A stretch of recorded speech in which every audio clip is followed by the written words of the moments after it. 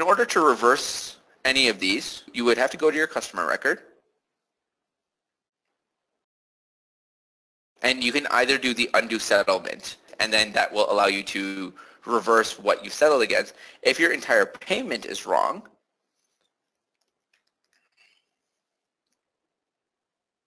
you can look at your transactions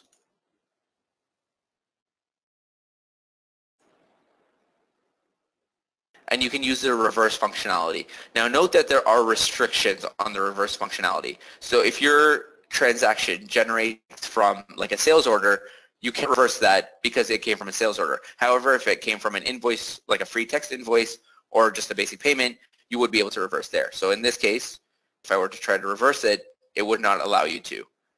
So if I did this, it says you cannot because we have the cost of units transaction. So the only time you can do a reversal is if it was just a journal entry.